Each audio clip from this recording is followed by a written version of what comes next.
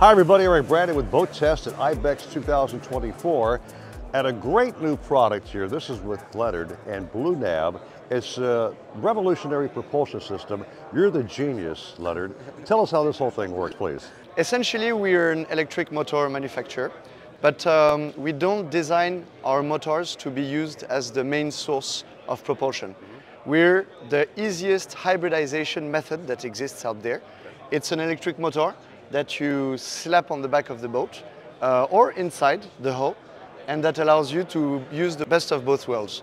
It can be used as a trolling motor, it can be used as a bow thruster, it can be used as a propulsion method, so it's a 5-in-1 solution. So you can have a single or a double? Yes, it depends essentially on the size of the boat and the use of the clients.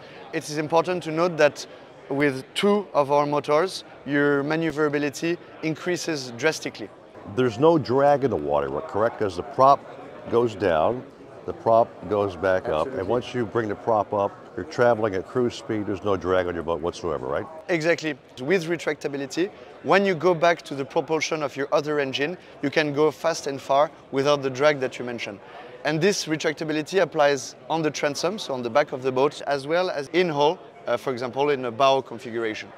Now I understand you've got 25 horsepower or so coming out of this? 15 kilowatts roughly equals 25 horsepower. So it's a pretty powerful solution for a very wide variety of clients. We sell to houseboats, we sell to charter catamarans, we sell to boat builders, and of course the refit markets. Take me through the process. How do you actually make it operate? We really designed it to have a good user experience. You have a thruster, so no one's lost here, everyone. You can see on the MFD, by the way, we're compatible with any MFDs, Garmin, Furuno, you name it. So you see that there's thrust on both motor, and you do the direction of the pod with this tiller right here. It's a pod, so it has increased maneuverability. There's another way of using our motor.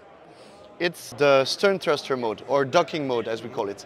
Both motors take a 40-degree angle. The tiller becomes both the thruster and the direction. So what happens is the boat can do a 360 on the spot. This works off the boat's battery system, is that correct? It can use the boat battery system or a separate battery pack. The motor works in 48 volts. As we are not in high voltage, a lot of systems integrator can install it without complicated certifications for them to get it. It's a plug and play. Leonard, I have a question for you. Can this be used as a bow thruster? Well, surprisingly, yes. We did not develop our motor to be used originally as a bow thruster, but it happens that we developed a very good bow thruster. How about this gentleman right here? Tell me about this one. So GPK, it's a boat builder who ordered our motor to be used as a bow thruster. Why? Because he wanted a powerful bow thruster, 15 kilowatt motor. He wanted a silent bow thruster.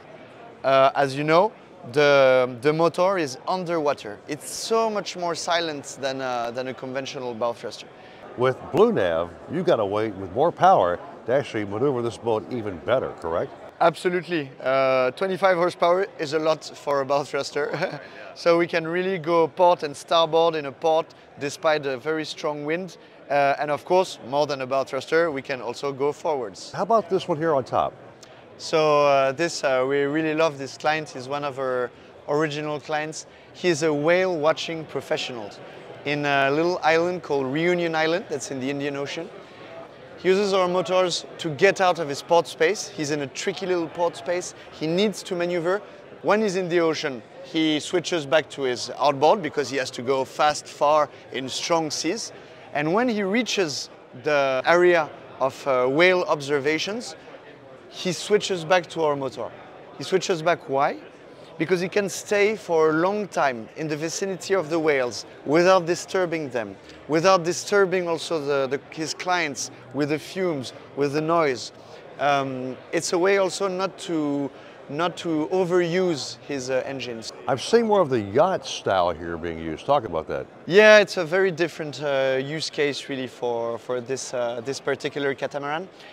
He uses, because he's in a he uses very privileged clients. It's a very exclusive charter that he offers. He uses us because he operates in natural areas which are not allowed for combustion engines. For him, it's important to have the option to cross these natural areas without disturbing the fauna, the flora, and offering his clients a calm experience. Our motors, with a virtual anchor, you can stay for a long time with a very low consumption at a fixed GPS location. So many applications. And even though the full electric solution is not quite yet ready, the hybridization of a boat is really currently the good compromise for both end users and professionals. Leonard, what an education. A layman like me, I could probably put this on a boat, learn it right away, go out and enjoy the water. You're making boating a lot more fun, a lot more interesting. And I really believe you've got a really terrific winner of a product here. So congratulations to you. Have a successful show. Thanks for bringing us from France to the US and exposing us in a brand new boating market at IBEX 2024. I'm Eric Brandon. Don't forget, life is always better in a boat.